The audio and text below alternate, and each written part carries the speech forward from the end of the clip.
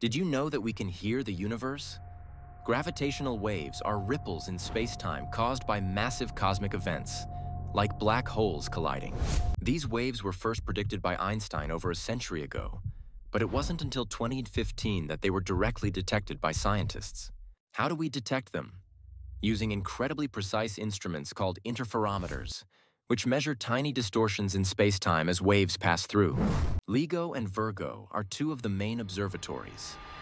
They use laser beams to detect movements smaller than a proton, capturing the wave's faint signals. When a gravitational wave passes, it briefly alters the distance between the mirrors and the interferometers, creating a pattern we can analyze. These detections have opened up a new way of observing the universe, allowing us to study phenomena like neutron star mergers and cosmic events. Researchers are constantly improving these observatories, aiming to detect even fainter waves and learn more about the mysteries of the cosmos. Gravitational waves offer a revolutionary window into the universe, showing us the unseen and expanding our understanding of space and time. Fascinating, isn't it?